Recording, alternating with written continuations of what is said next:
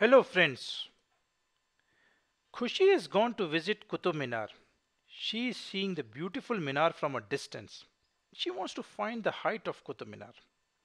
Let us mark 3 points. A, where Khushi is, B, which is the base of the tower, and C, which is the tip of the tower.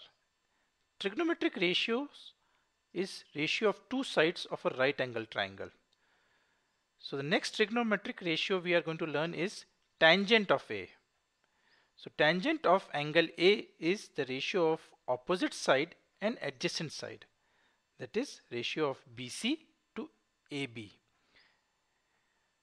Tangent of angle A is also called tan of angle A.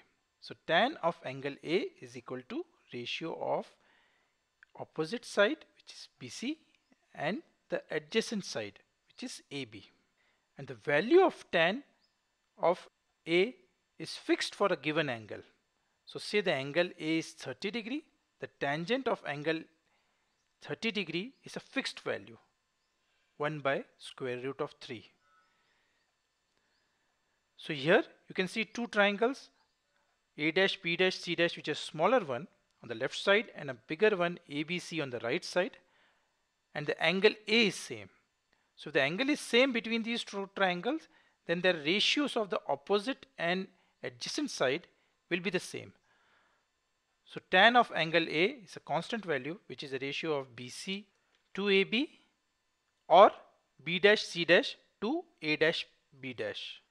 For different angles, tan of angle 0 is 0, tan 30 degree is equal to 1 by square root of 3, tan of 45 degree is 1, and so on. So for given angle, the ratio of opposite and adjacent side is same. This also means if we could find the value of angle A, we can find the ratio of BC to AB. And if we know the measure of any of the sides BC or AB, we can easily find the measure of other side. Let us come back to the same example.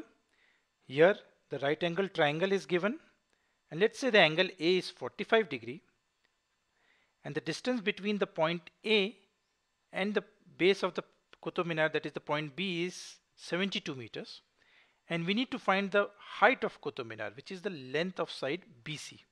So angle A is 45 degree, AB is 72 meter, and we need to find BC. So how do you do that? We know tan of angle A is equal to BC by AB.